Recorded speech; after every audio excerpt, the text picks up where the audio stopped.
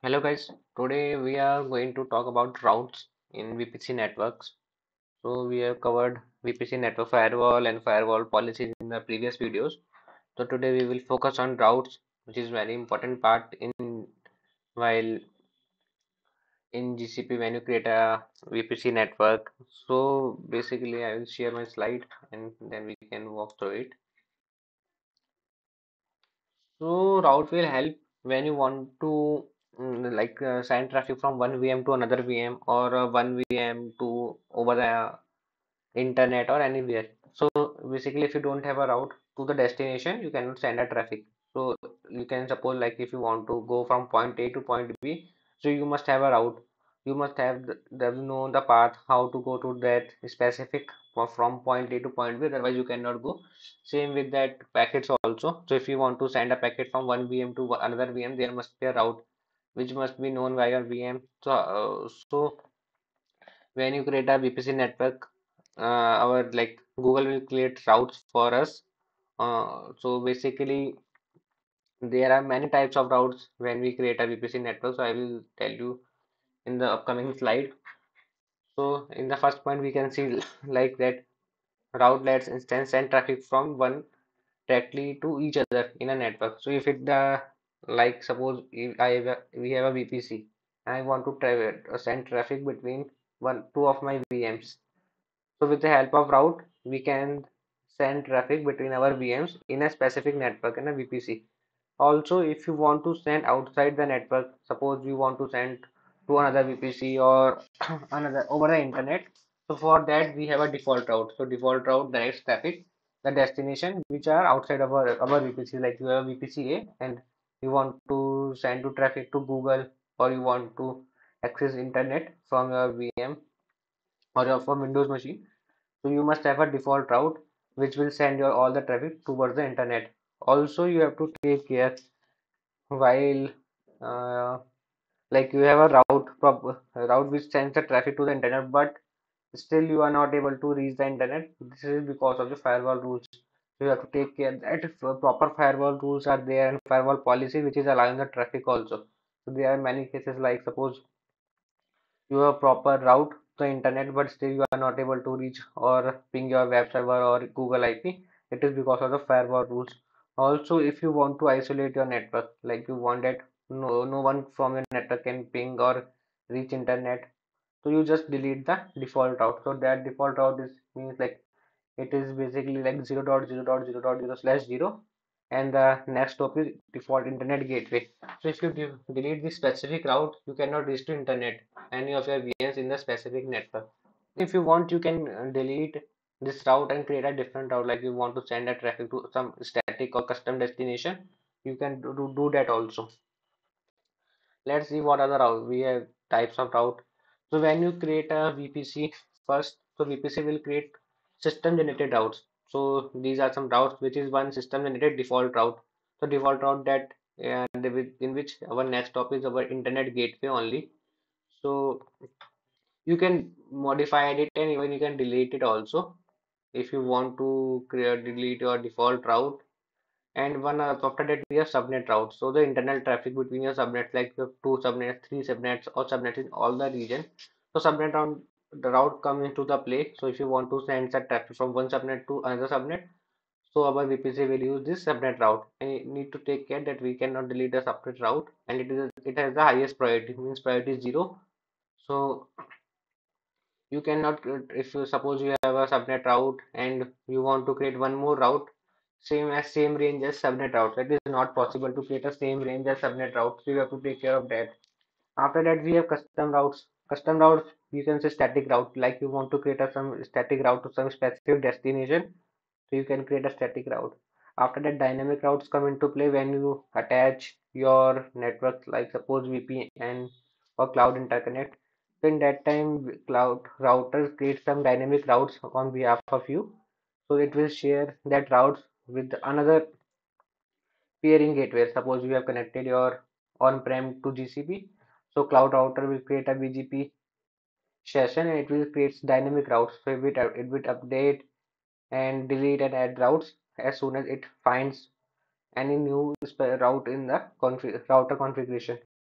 After that, we have peering route. So whenever you create a peering between two subnets, sorry, two VPC networks, so it will create a peering routes also. So peering subnet route, basically all the subnets will be shared with your VPC networks from the peer network, and also the custom routes. So any custom route you have created in your VPC network, you can share that specific custom route also in your VPC network with the during the peering, and after, even if you have created a peering, you can edit and update that. I will create another video for that.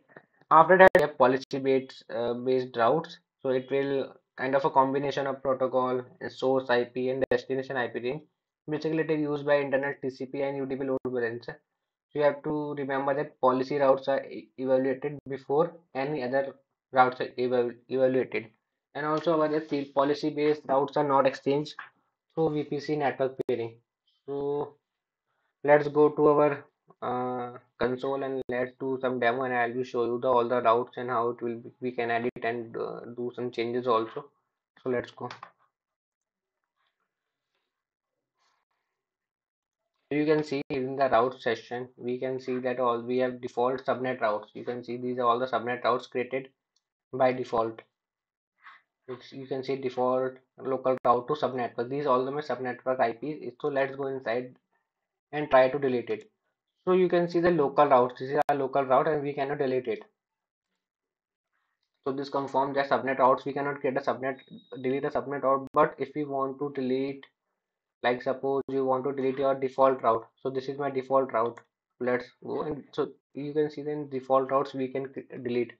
So basically what it is saying, that it is default route to the internet. So suppose any VM want to reach the internet, it will use this specific default route. And you can even see that which VM is using this. You can see I have an instance one and it is using this route as of now. So what we will do, so I will log in into my VM and I will delete this default route, and I will show you that if we delete the default route, we cannot reach to the internet.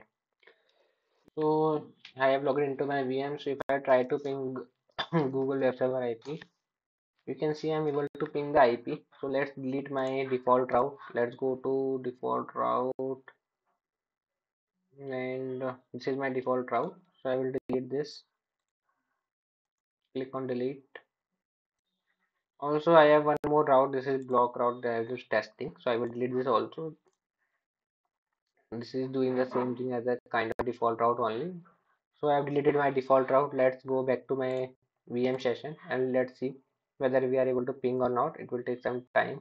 So I have deleted my default route. So you can see that I'm not able to ping that Web Server IP. Let's try once again. You can see that traffic has been stopped going over the internet.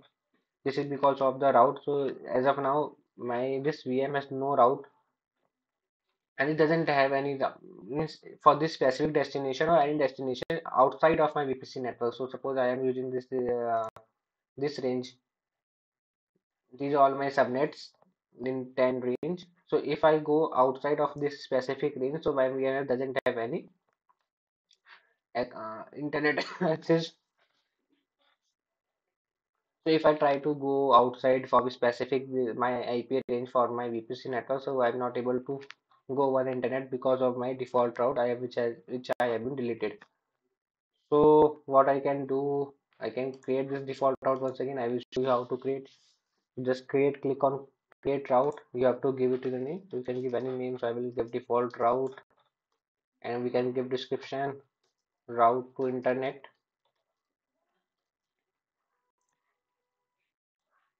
After that, we have to select the network, in which network we want to create. So we have to create in my default network only, and destination IP range. So I want to give destination 0.0 slash 0 means any IP which any IP. So it includes all the IP range.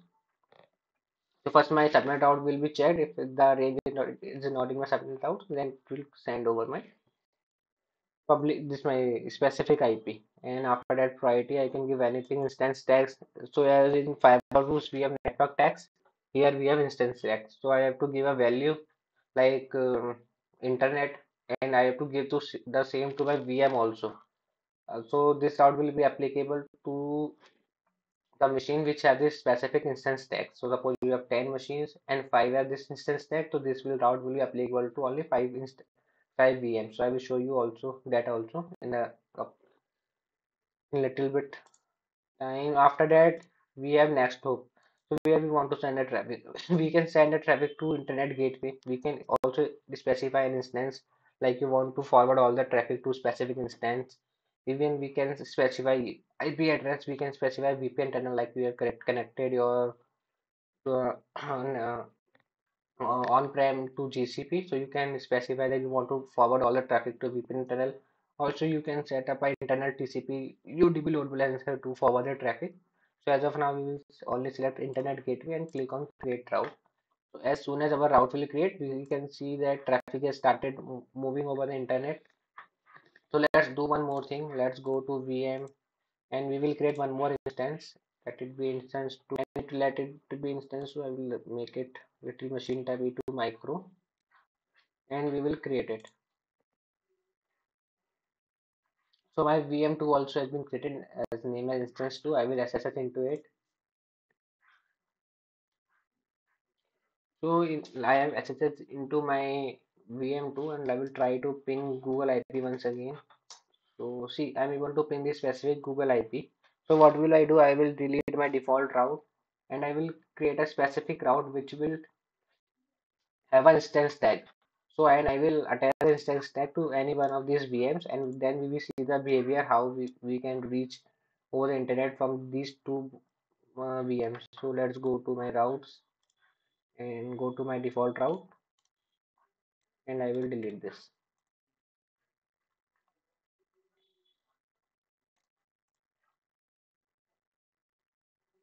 So you can see that I have deleted the route and the ping has been stopped working. So I'm not able to ping. So I will go and create one more route. It is same as route to internet and I will create same range 0.0 same priority instance tag will I will give internet and I will just create this.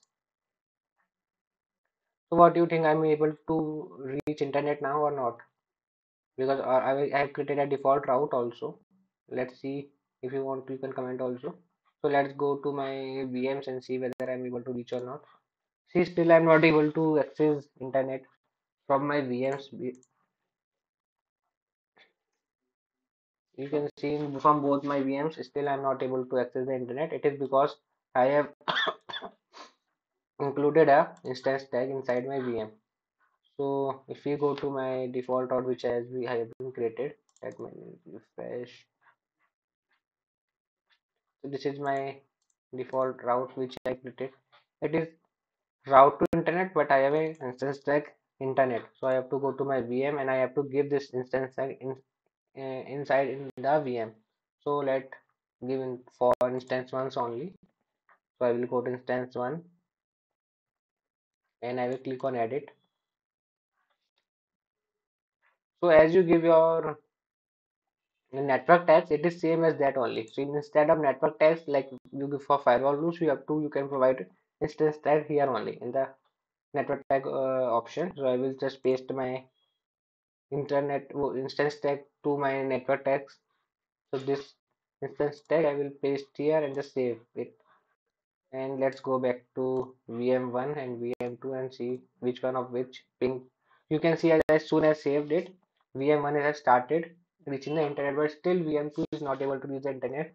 So it confirms that with the help of instance tag, we can specify which VM we want to access the specific service or which VM we don't want to access the specific service. So instance tag is a very helpful thing. So suppose you have 10 VMs, all are private VMs, and you want that with the help of CloudNet, you want that only 2 VMs can reach the internet and the rest 8 VMs doesn't reach the internet. You can create a route with the help of instant tags for the CloudNet over the internet. So like that you can create or allow your specific VM to reach over the internet. Now let's go back to my VPC networks and let let's go to my test network. So inside test network, you can see I have a subnet and it has a range of 192.168.2.0/24. So let's create a route same like this only. So you can see already I have a route with this range. So I will create a same route according with the same subnet range. So I will give a second route, and destination IP range is also the same as my subnet route. Let's suppose we can give anything from here. Let's give it to default internet gateway and click on create. So what do you think? Can we create this route or not? So you can see it is giving an error, the creating route second route failed, operation failed. That this specific reason hides the address space of the network and cannot change the routing of packet destination for the network. It is because we cannot create a route exactly at the subnet route. So you must have to take care of this just like you want, because subnet routes have the highest priority. You can say 0, so it will take always the precedence. So you cannot create this route. So what we can do, we have one more option if we cannot create this route. So if you copy this range, so what we can do, if you want a specific route want to create, like I give this third route in the destination range, instead of 24 you can give an higher range. You can give like /23. So what will happen if you give /23, then we will able to create this specific route, otherwise we cannot create. Let's click on create.